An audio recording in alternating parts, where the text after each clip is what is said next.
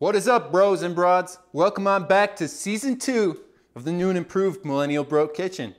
So guys, I actually have a good excuse why I haven't posted in a while, and it's all thanks to you. At the time of filming, we're sitting at 36 subscribers and the YouTube money has been pouring in. So naturally, I decided to knock down a couple walls and completely remodel the place. Shouts to Home Depot. We took this situation from small to bouge, the true millennial dream.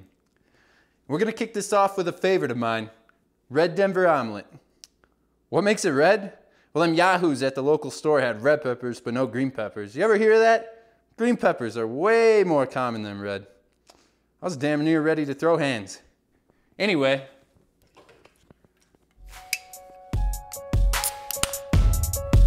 let's get cooking.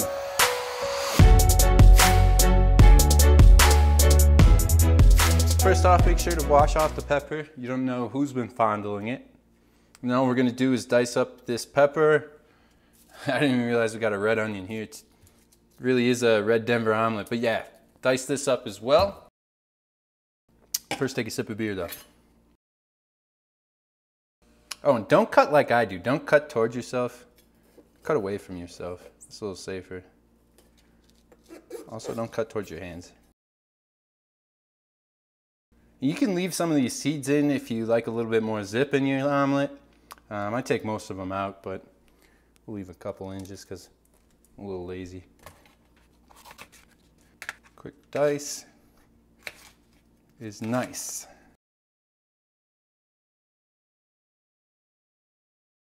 Then the onion. I think I'm going to go right off the bat here, cut this in half, save half for Taco Tuesday.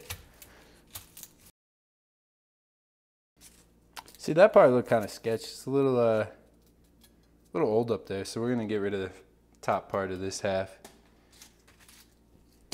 Yikes.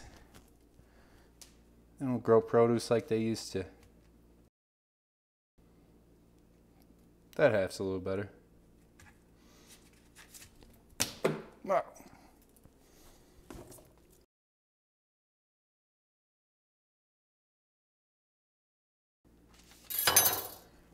All right, I'm gonna rinse off this board. Let's get the last ingredient going. All right, so last ingredient we're gonna need is ham in a traditional Denver omelet. I just happen to have some leftover pork tenderloin. Look at that, perfect.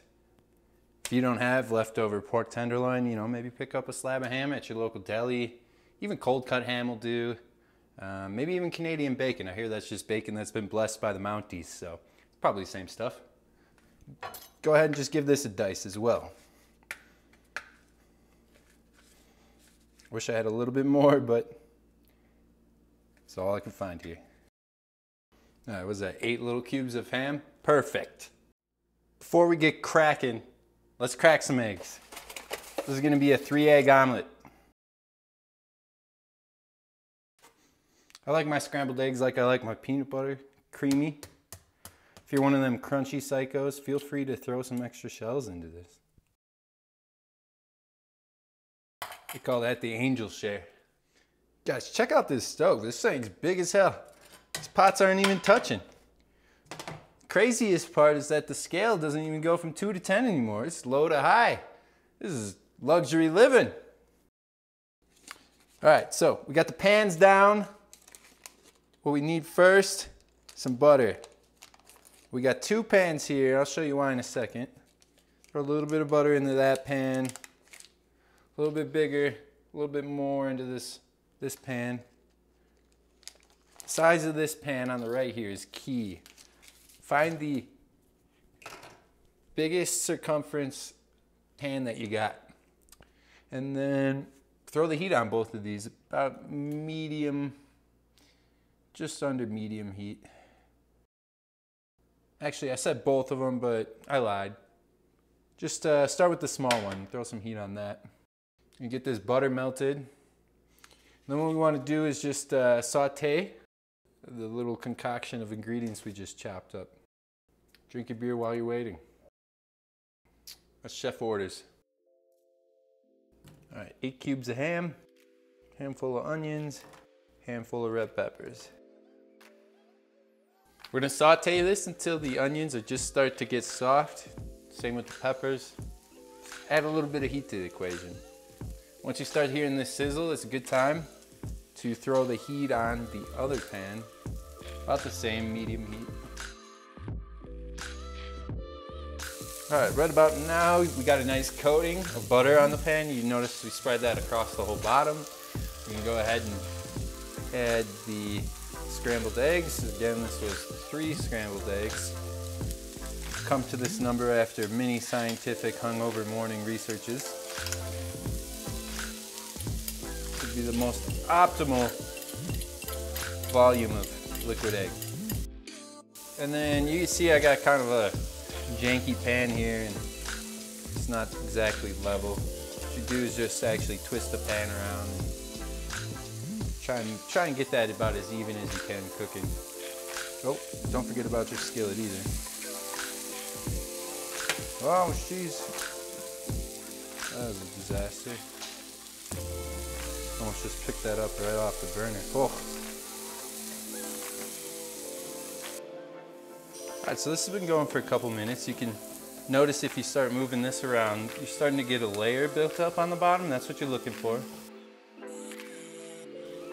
And what we're going to do now is, since this side is more of a stable base, let's go ahead and add the toppings on that side.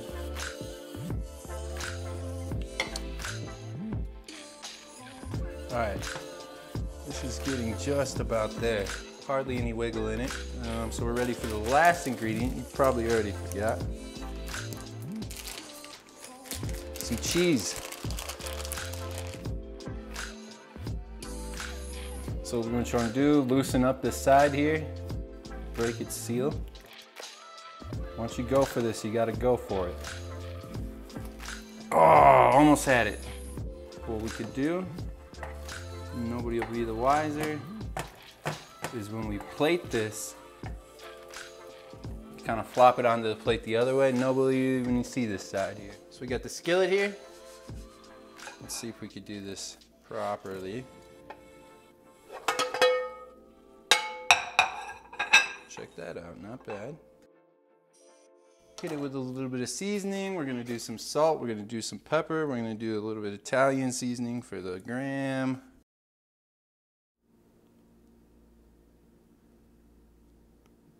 All right, guys, I cannot wait to try this. Let's see what it tastes like.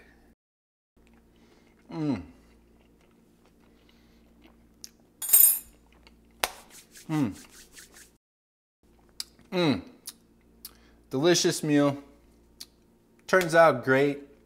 It's pretty quick, honestly, too. This doesn't just have to be a weekend meal. All right, that's all for today's episode. If you liked it, make sure you tell a friend about it. And top of that, why don't you throw some comments down in the comment section about what you want to see next on Millennial Bro Kitchen.